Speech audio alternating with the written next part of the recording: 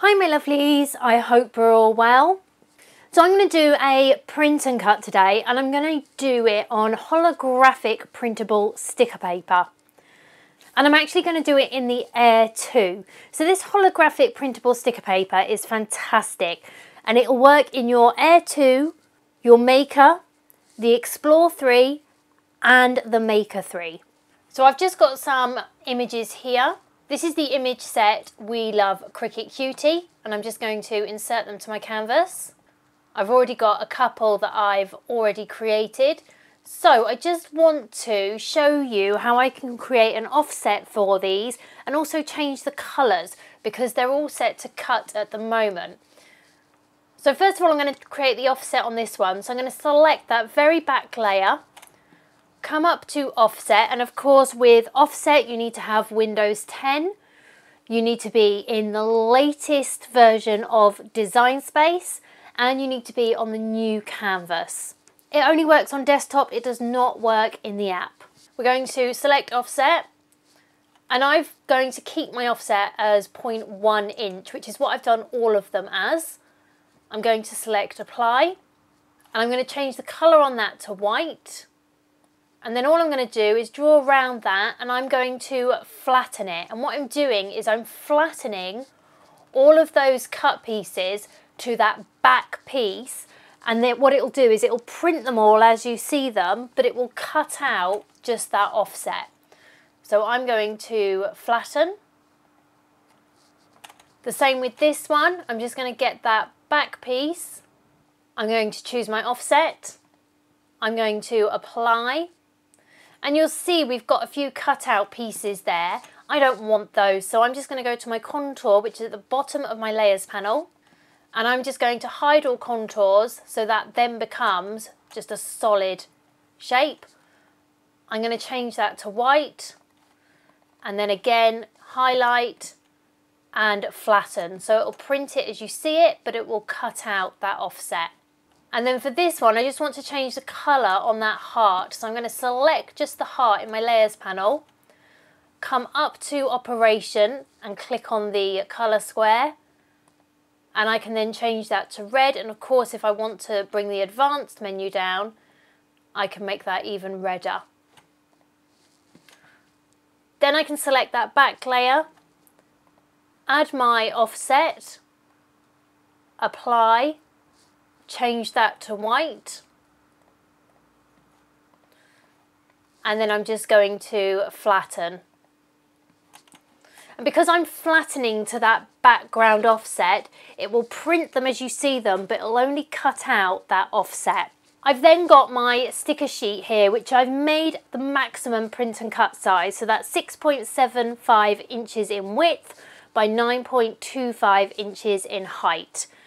And I'm just going to change the colour on that quickly so that we can see where we're placing our cuties.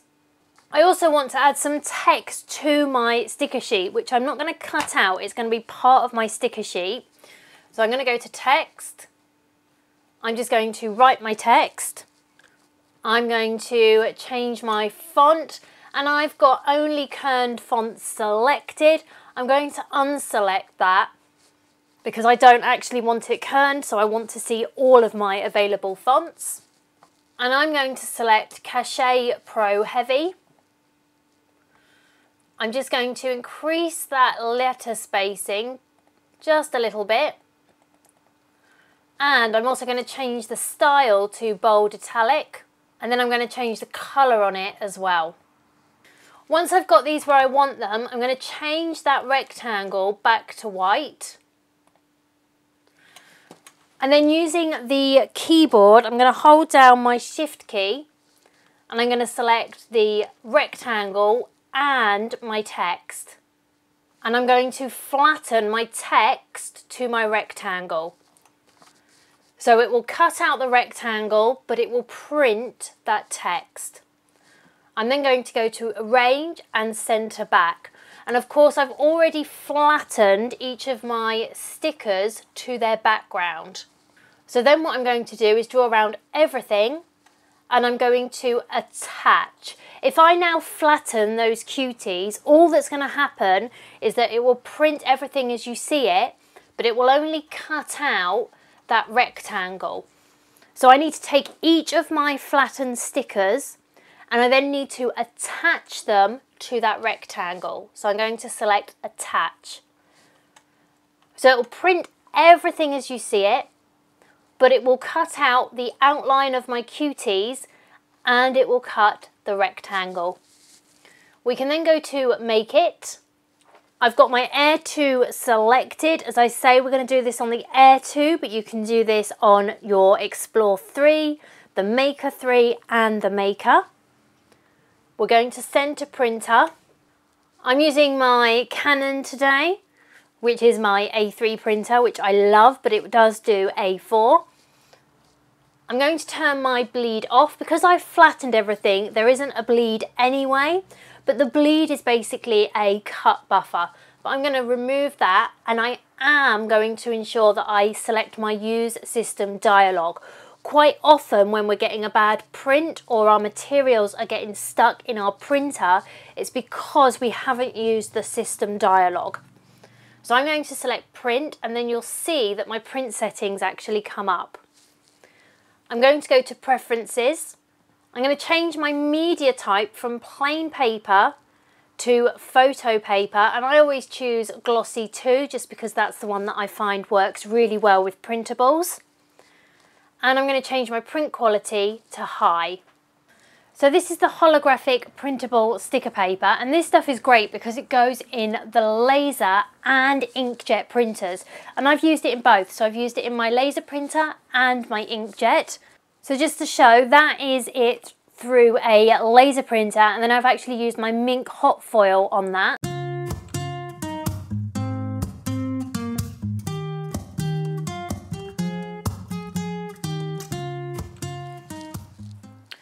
And there's our little cuties all ready to go. Now for this printable sticker paper, it's actually quite a strange setting, and I've tested this lots and lots. So I'm just going to search pearl, and we're going to select pearl paper with a pressure of more, and this is the best cut setting that I have found for this printable holographic sticker paper. So we're going to put it on a green mat, and you always want to give this sort of 5 minutes just to dry with an inkjet. And we're then going to brayer that on.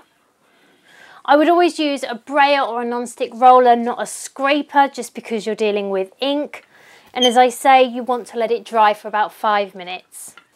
So I've got my premium blade in there. Don't forget, we're using the cut setting pearl paper with a pressure of more. We're going to load that up, and then it's going to scan our registration marks, and then it's going to start cutting for us.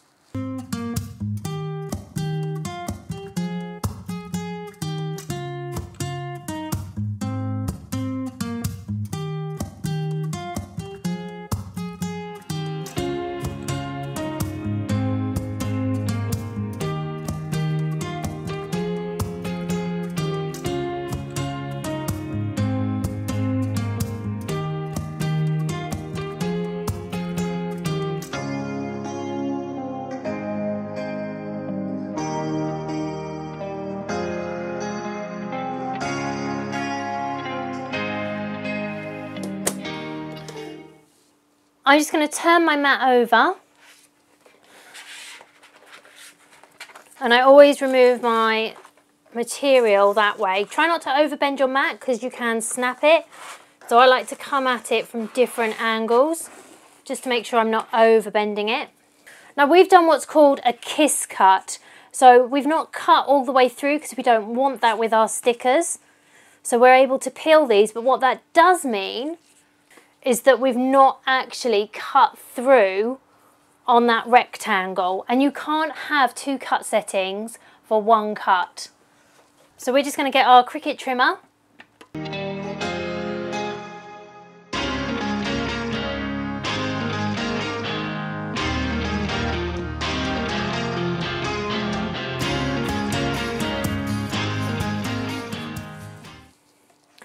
And there we go. We then have our stickers and we can peel back, and if we come in we can just peel that back, and we can then remove that from the sheet but keep everything else on there. As always, thank you so much for watching. Please make sure you subscribe, hit that notification bell, give the video a thumbs up. If you've got any comments or questions, leave them below, and I'll see you all soon. Bye!